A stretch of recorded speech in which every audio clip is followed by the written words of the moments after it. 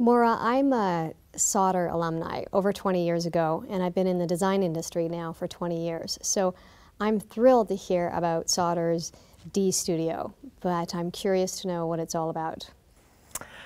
Well, what we're really trying to do, Rana, is make sure that our graduates come out into the workplace really being able to innovate on an environmental, economic, and social front to really add business value.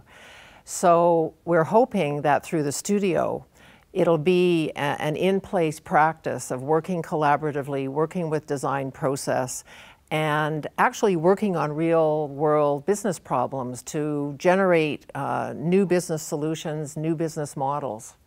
So it's a pretty exciting opportunity, but it'll be a good experiment.